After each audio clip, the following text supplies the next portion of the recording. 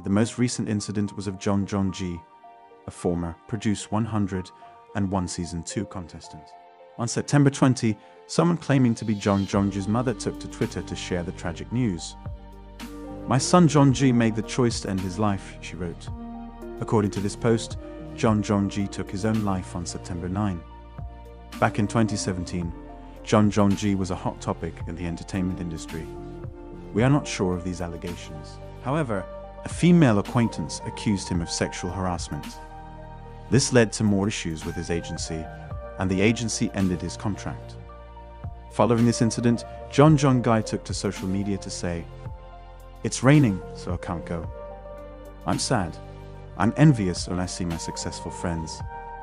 I couldn't even participate. My agency spread weird rumors for noise marketing and ruined my life, so I ended up leaving the agency."